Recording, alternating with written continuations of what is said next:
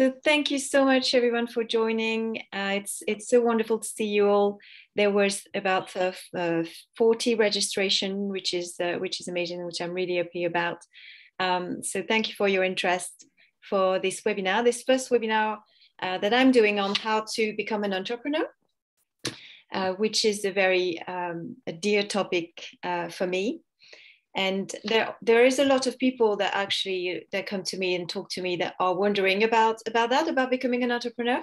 So this is how the idea came to me to actually do a webinar on that, because maybe that's your case, and that's maybe why you're here tonight. And I'm going to be then sharing my experience as an entrepreneur myself, and also as my experience of coaching entrepreneurs. And so this presentation is going to be organized around different questions, which I thought that are the most common questions that people would ask themselves about entrepreneurship, which would be why switching from employment to entrepreneurship on the first place? Why make the switch? Which are the pros and cons to doing that? As well, along the line, the second question would be, is it the right thing for me? Is entrepreneurship right for me? The third question that I'm going to be focusing on would be how to find the right business idea, which is also a very common question that I hear all the time. What do I do then? What exactly shall I be doing? Then how to do the switch, how to make the switch between employment and entrepreneurship. So how to prepare and plan this switch. And the final question will be how to become then a successful entrepreneur. It's not only about being an entrepreneur, but being a successful one, making a living out of it, right? So this is all based on experiences and examples that I have encountered also with my experience. So just before diving in, a little word about myself. For those who don't know me, so I'm a certified coach, Coach Clem, and I help entrepreneurs and individuals. And what I like to be doing with people, and the magic I bring to the table, is to help them thrive professionally. And I work a lot with expats, English speakers, and French speakers, people in France, people in the UK, and also from all over the world, which is an amazing gift that I appreciate so much. I'm personally from France, and I'm based in the UK at the moment, and so I'm still an expat myself. The way I approach coaching is that I can wear different hats when I work with my clients. So I can wear my coaching hats, typically working with clients on discovering their vocation or working on their mindset, for example. I'm also a consultant at certain times, which is, for example, working on CV or working on a business plan with an entrepreneur. I'm going to be going more towards giving advice, and we're going to be revising things in detail, for example. And I also love to offer meditation and visualization exercises to support the whole process for the person. This all deep coaching is a very deep work on yourself. And that's really the meaning for me of personal development. So that helps with stress management, mental health issues. And I believe that this combination is really super powerful to help people thrive professionally. So here you can find a little bit of the few main steps in my career. So initially I was a language teacher, and I worked all over the globe, which I absolutely loved, which helped me also with learning about new cultures and languages. This is why also I connect so well with expats. And then I was a first of successful entrepreneur. I co-founded a bilingual nursery before becoming a coach, and created that before creating also my coaching business. So I've been doing that for 5 years. So I also have some experience as an entrepreneur in a different type of context. So this is why I'm also excited to talk to you about entrepreneurship today. And all of this is being, of course, implemented in my coaching practice. So let's dive in and consider that first question. So why switching from employment to entrepreneurship? And I'd like to invite you first to reflect on these little pictures that I've got here, and I'm going to show it to you one by one. I would like you to tell me which picture you would pick that would describe best for you what an entrepreneur is. So that would be picture number 1. So in a moment, you can just put in a chat box which picture you think describes entrepreneurship the best, and what you see in that picture, you personally, what is your vision? That would be picture number 2. Right. Picture number 3. And the last picture, picture number 4. So there's no right or wrong answer with this question. It's more, I'm interested to see what is your vision, what is your mindset also around this idea of entrepreneurship. So there's no right or wrong. It's just interesting to see which one describes as best for you. So I've got a few 2s and a number 4, and if you can also put if you put the number of the picture and also a few words in what you see, what is this picture resonates for you. Okay, so I've got number 2 as entrepreneur and 4 for me as a writer. Okay, that's interesting. Yeah, so in number 2, we see this rocket. This is very often an image associated with entrepreneurship, like this big sort of progression, this big effort. It needs a lot of power to move towards the sky and maybe reach the stars. Okay, we've got a number 3 as well. All right. Number 2 and number 3 for colors and creativity. Okay, thank you. I think this is also very big as an entrepreneur. The creativity aspect is very at the core of the entrepreneur vision for me as well. Number 1 or number 3. Okay, interesting. Brilliant. So in the number 1, we see as well this idea of progression with the line moving, and the idea of navigating, being the own master of your own boat, which I think is interesting as an entrepreneur, having more freedom possibly. Yes, thank you, James, saying steering the ship and deciding its path. Yes, I agree. I also see that in this first picture. So I can see that there's maybe an emphasis in this picture on the freedom, on the ability to decide. Okay, then we've got number 4, because there's a lot of trying. We try things, we might fail sometimes, but we write the story again and we persevere. So yes, this is also why I choose this picture, this idea of trying and going again and trial and error. And you can see as it was described in the chat, there's a lot of paper around the person. So the person is, keeps on going, doesn't stop, just keeps on persevering.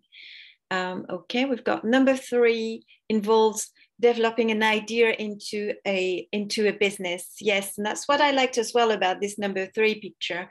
You can see the idea in the middle, but you can see all the mechanism of the idea that sort of brings everything together, makes the business work as a whole. Yes, progress and transformation. I think that was for number 1 and number 3. Yes, okay, really good, really good. So I think my point with this little brainstorming, sort of ice breaking, was to refer it as well to what you personally see in entrepreneurship. It's always something quite personal, and there is no right or wrong, in the sense that there is always a way that we can see things positively, and we can see things in the way that there is possibilities and potential.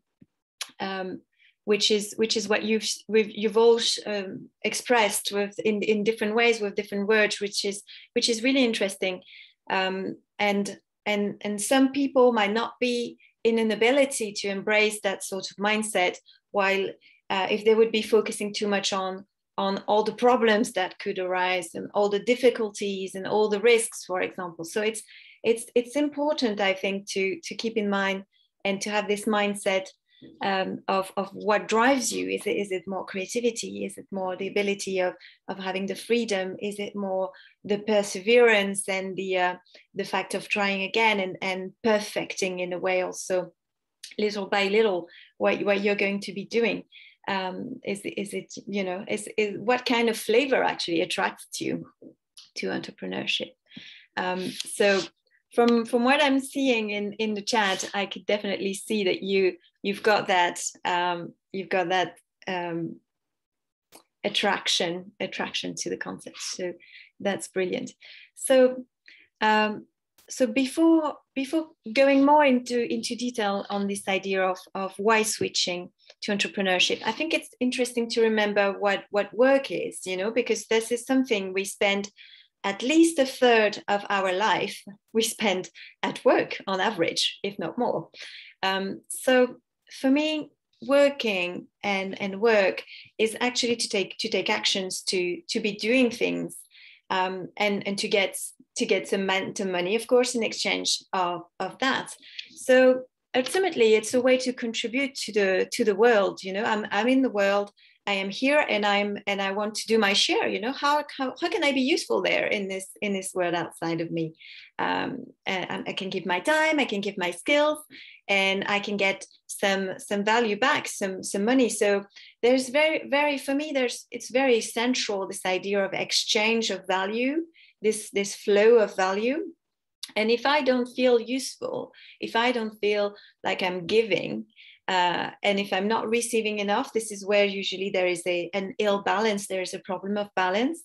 When I don't want to get up in the morning, or if there is too much that is asked of me, which is usually leading then later on to burnout, then it's, you know, there's this balance in this exchange of value, bringing and receiving value, does not work perfectly, does not work well.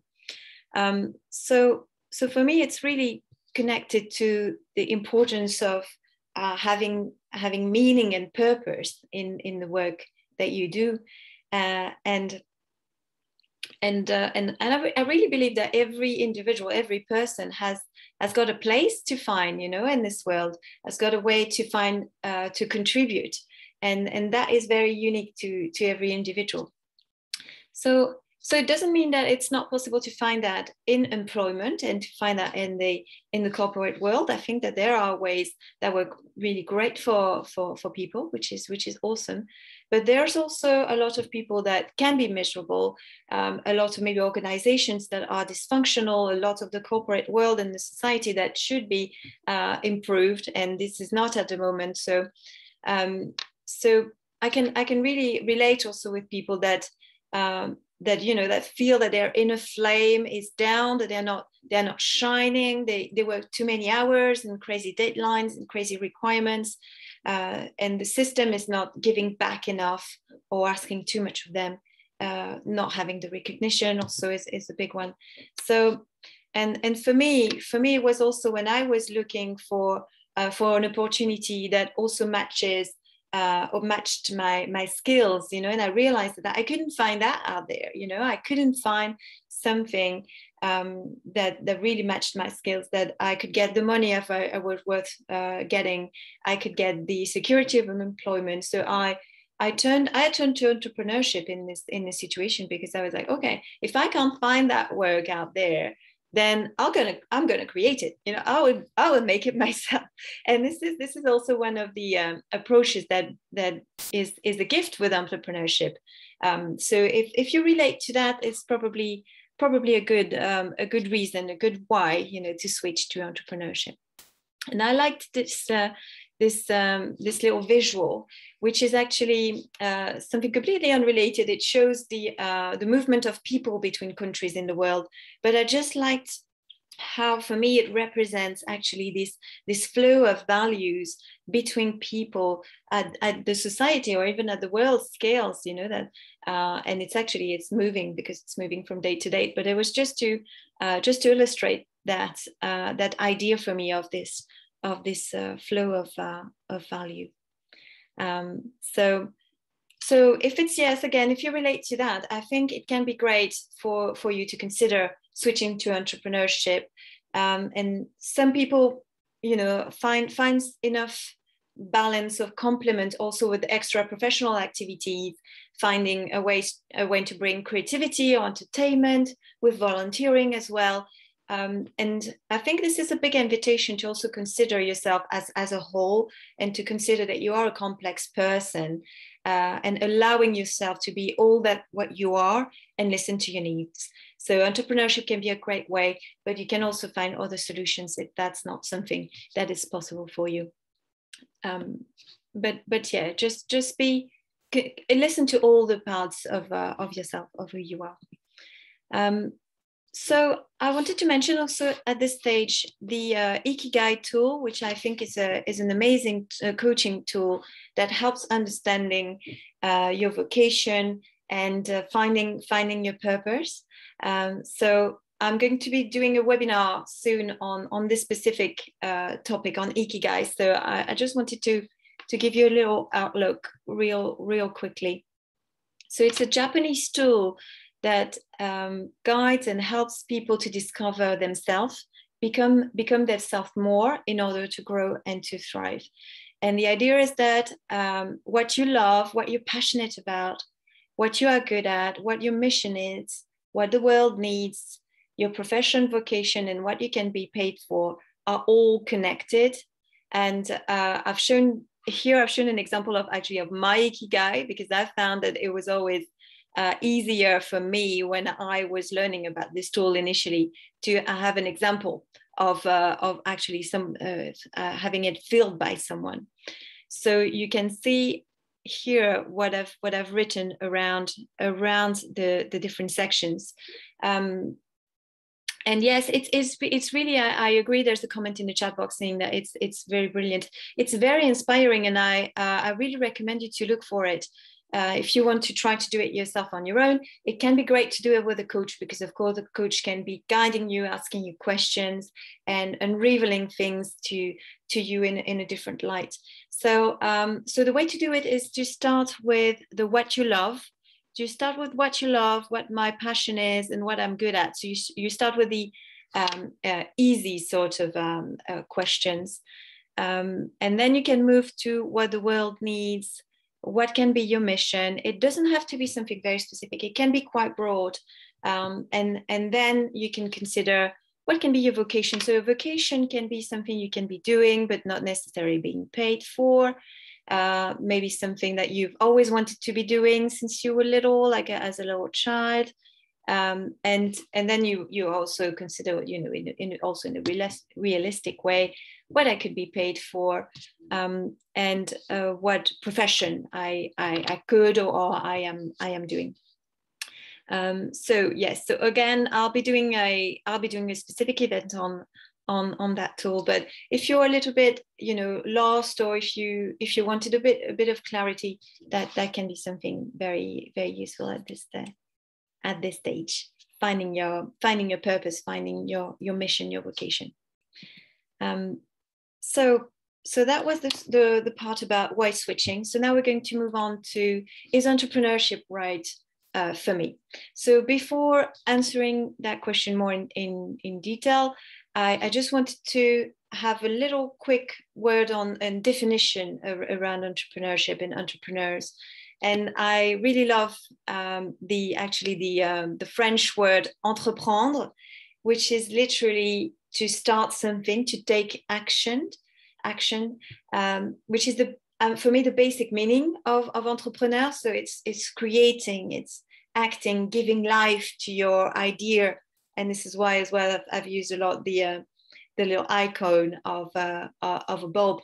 Of a bulb light, because I really think it's about that, giving life to your idea, innovating, closely related then to intuition, and you can really get beyond limitation and possibilities when you connect to that creative space. So it's a really beautiful definition to remember for me. So classically, you can find different types of entrepreneurs out there in the world. You can find the builder types entrepreneurs, So builders are entrepreneurs are people that seek to create scalable business within a short time frame. So they're really looking at creating something that can grow and maybe creating more and more businesses and scalable.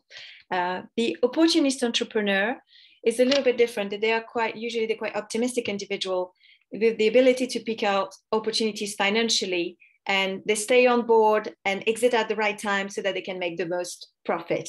So this is entrepreneur with investment sort of modality. You've got the innovator type entrepreneur, which is a little bit different. They're usually a lot more technical people that came up with this great idea or great product that never was created before. And this individual work on what they love. They come from that idea, and then they found a business opportunity through that. But they were not necessarily looking at business at first, which is a little bit different.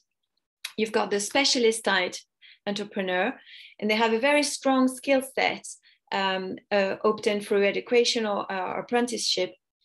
They have a very specific expertise, specific field of expertise, and they build their business through networking and referrals. So they have more of a slowly sort of growth than a builder entrepreneur, for example. So they have a slightly different approach. And I wanted also to mention the different types of entrepreneurship. So we've got the small business type entrepreneurship, which is the most common. You've got the scalable startup type of entrepreneurship. The large company, so the large company would be a branch of an actual company creating a new branch of the company. So that's already, even if it's an entrepreneur, even if it's a startup, it's already a big company starting. And of course, social entrepreneurship that you've probably all heard about. So you can see that there can be a difference between a builder type entrepreneur working in a large company modality and a specialist entrepreneur, for example, in a social entrepreneurship modality. So there can be differences in the way they function. So that's also something interesting to consider. Most people that I worked with are in a small business type entrepreneurship or scalable or social entrepreneurship. For large company, it's even not even in the entrepreneurship sort of category anymore. It's already in the business, even very early on in creation. So coming back to this question, so can everyone become an entrepreneur? So I believe so. I believe that everyone could grow the skills that are necessary to become an entrepreneur and to be successful. Is it right for everyone? That might not be the case. And to know if it's right for you or not, I would consider these little questions. So what is your inner strength? So what I mean by that is, what is your mindset? What is your personal development status? So as Henry Ford said, if you believe you can or you can't, you are right. This is how important the mindset is. And especially in entrepreneurship, this is very true. It is a self-fulfilling prophecy. If you don't believe in yourself, if you have very low confidence, it might mean that you would need to work on that before you start working on your business plan and on your business project. This is I would say this is the foundation. Your ability to believe in yourself, your ability to have the strong mental fitness state is going to be a huge part, which is, I think, most of the time quite overlooked, but so important in the success of what you do. So, for example, if you have very low confidence, I would say maybe you would need to work on that first. And there are different things in coaching that can be very useful for that. If you start many things and never finish them, or on the opposite, if you hang on to things too long and you can't let them go, or if your energy is very very high and then very low, and you're alternating period of 200% energy and minus 200% energy, then I would say I would look into maybe strengthening your mental fitness first before thinking of going for entrepreneurship. This would be my advice. It doesn't mean that it's impossible and you cannot become an entrepreneur, but it might not be the right time yet. It might be that you would need to work on that first, and maybe therapy, depending of course of what's happening for you. What is your availability? So that's the second point. Time and availability, we know as entrepreneurs, of course, is very big. It depends on your family balance, maybe, and support. So the question again is not, is it right for you?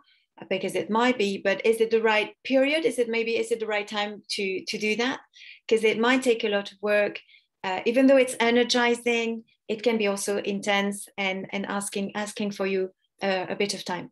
It's never impossible. There are people doing things incredible, even with starting families, etc. And I could say it's 100% worth it to have that time and etc. But knowing also yourself, knowing also your capacity, your availability can be something very important to consider to see if that is right for you to do at this point. And also knowing yourself in depth in terms of personality and strength. You can do a SWOT analysis.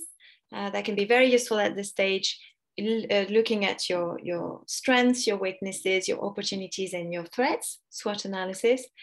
And a lot of skills can be learned, of course. You can identify that also with this type of analysis, learning about which sort of areas you need to be working on, which sort of skills, soft skills or hard skills you need to be upgrading. And also knowing very deeply what are your strengths and weaknesses and what things that you can learn and things that you can't learn, or you might not become amazing at it. There are some people that have a very large range of skills, such as being able to be very good technicians and scientists, as well as public speakers.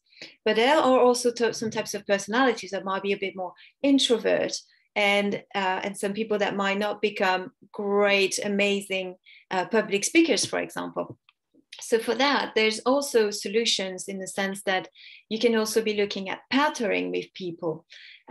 You can also be looking at having support and colleagues and partners. I'm thinking, let's go back to this example of a quite introvert entrepreneur. Why not partner with someone that maybe is a bit more of an extrovert, so that you can be helped on the branding aspect of the business, if that is not something that you might enjoy doing, or that creates a lot of stress, or you think that even if you work really hard, you cannot be as good as this person, and the business might need a face, might need a branding. So that could be a solution. It's never a problem, or it's never something impossible. There are always solutions. So, but I think that was a good example to illustrate as well this importance of looking at what your personality is. So again, it starts with you. What is your situation? Where are you at right now? What are your priorities? Looking also at the mid-term, long-term, short-term goals, short-term, mid-term, long-term goals on the right order, that's better. Is this the best way forward? Is it more of a long-term goal for me? So that's all very interesting to consider. And again, there's no right or wrong answer. It's just depending on you and what could be the best for you. How to find the right business idea. So I think most people, the mistake that most people make is that they're looking outside of them to answer that question. So they focus, for example, on what the market wants, what the market needs, what is the big thing that's going to be working next, the big trend. And again, if we go back to what I was saying initially, I think the opportunity as well of becoming an entrepreneur is also having this ability to be closer and closer to your purpose, to your mission, to what makes you unique. So I would say, if that's something that you're looking for, in the fulfillment aspect of things, I would say that it might be a lot better for you to consider your big why, So starting with your big why. So what does that mean? It means looking at what is your message, what is your gift, what is your unique way to contribute to the world, this unique gift that you have inside of you that no one else can do it like you. And the ikigai can be really useful into pointing out that direction for you, especially the section about what the world needs, which is really interesting, because actually indirectly what you can see that the world needs is usually sometimes that you can bring in your own unique way. And there are different ways that could look like. There's not necessarily just one answer, so we can make it also sustainable with the market and realistic. So my advice on that would be to start with the why, to start there, and then you can move on and work on the what am I doing, who am I going to be working with, what is my product or what is my service, and then the how. So how can I do it now? Which is usually we see a lot of people, or I meet a lot of people trying to work the other way around. They start on the how can I, how can I connect with people, how can I sell more products, and if you're looking for fulfillment, ultimately the why is very important. So I would start with that. So to work on that as well, there are some very powerful visualization exercises that you can do to also. So it's quite deep actually on actually the meaning even of your own life, of everything what happened in your life, and how you can make sense of all that. And that what also gives this journey of yours, this very specific, unique, these unique things, and the unique way that you can contribute to the world. Another powerful question that you can ask yourself at this stage is also, what would be your big message? If you would like to talk about something, or spread something, or share about something every day, what would it be? What are you, so passionate about that you could be talking about every day, not getting bored?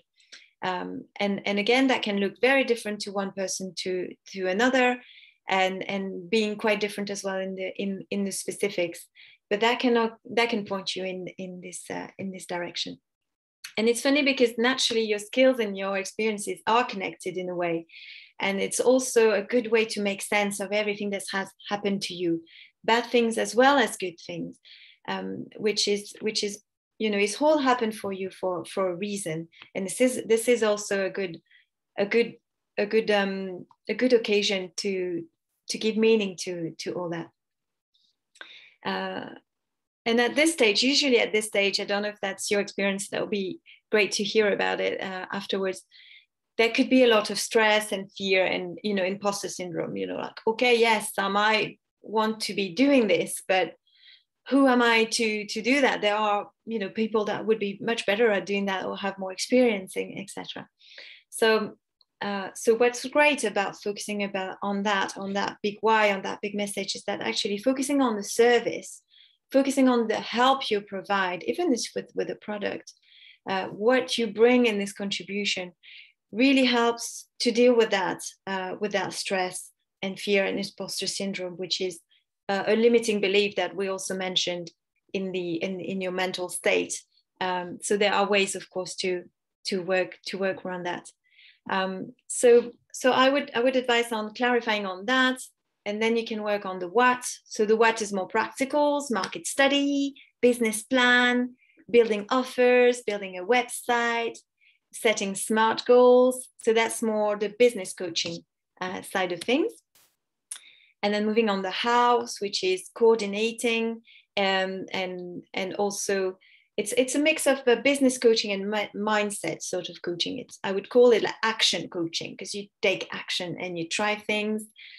You have this trial and error that we've mentioned at the beginning. You work on the strategy with accountability. It's more of a day-to-day. So how can I find solution? How do I adapt to the market, and etc.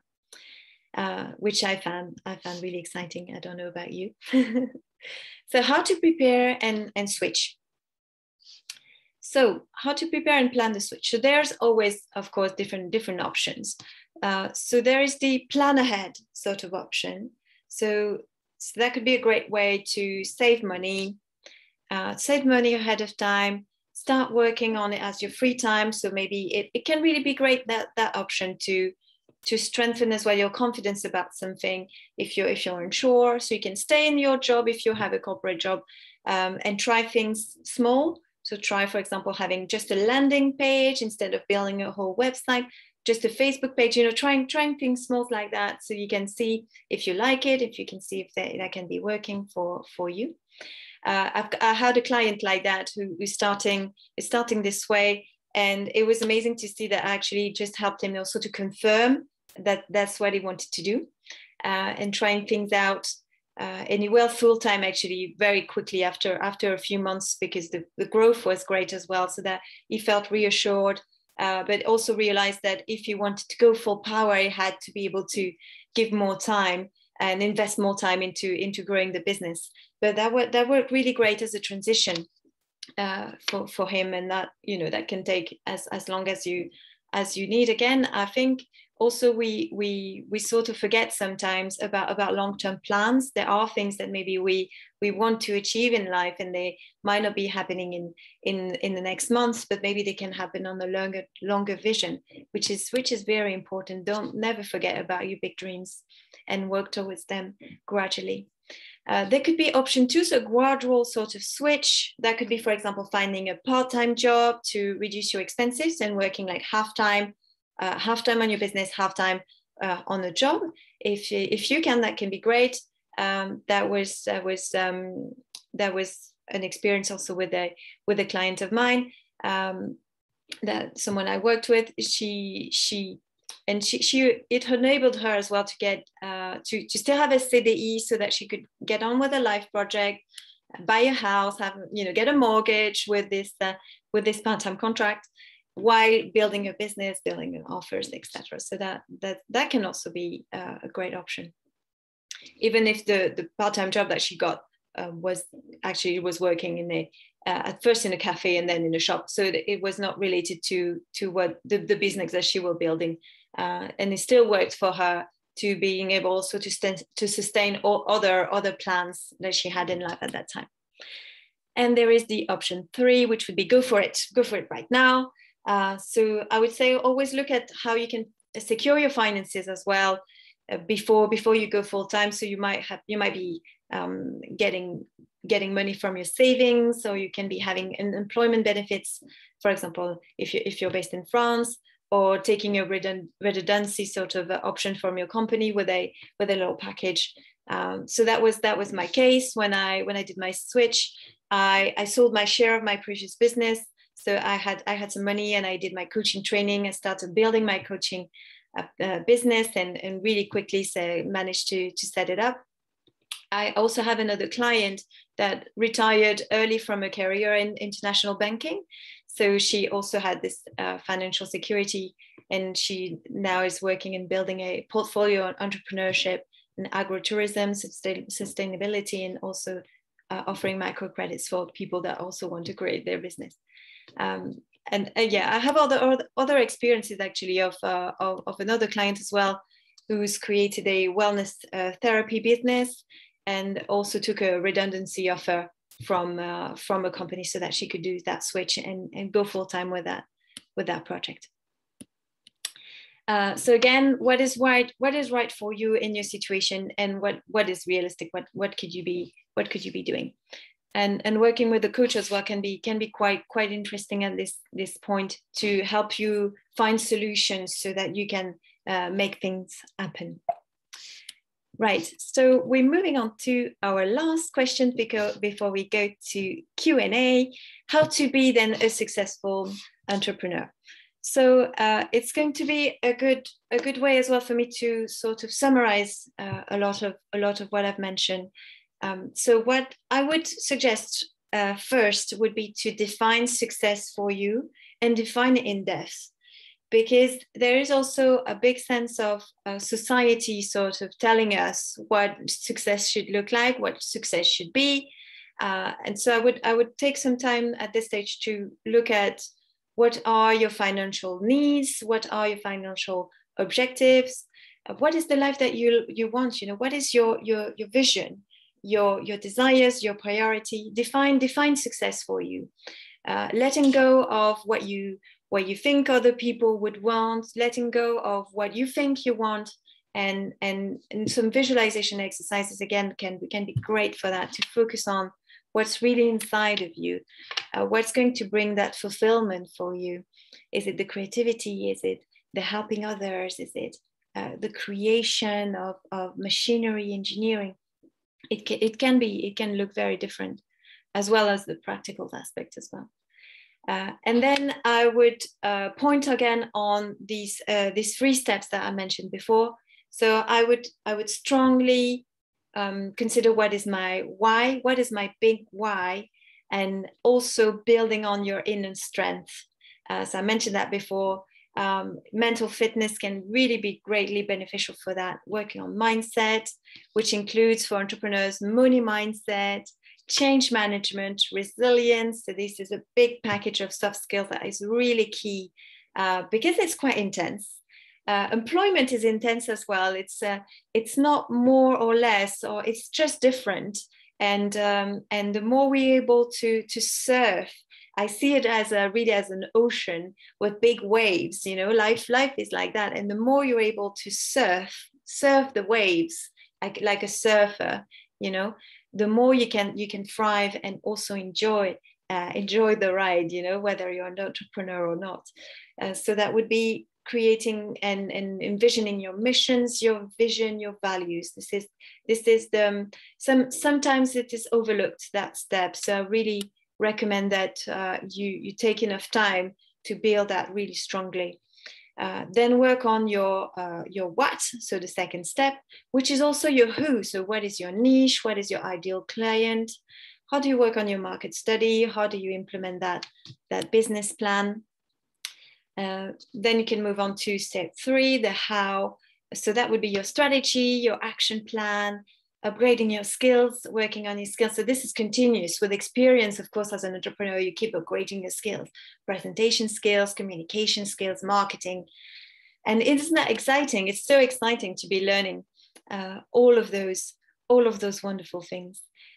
So this would be my recommendations to make sure that you're building on, you know, on a strong base, and you know, going step by step, going up the ladder like that.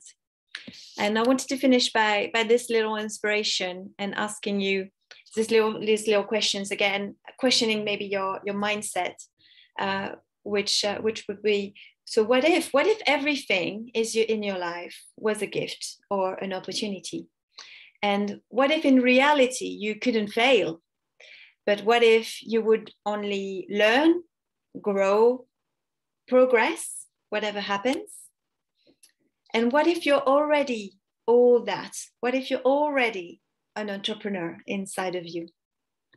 And what if you could become that? So this was my little question. So thank you for your attention at this point. These are all my details. So you've got my email if you would like to contact me. Don't hesitate to follow me on LinkedIn and on Facebook. It would be wonderful.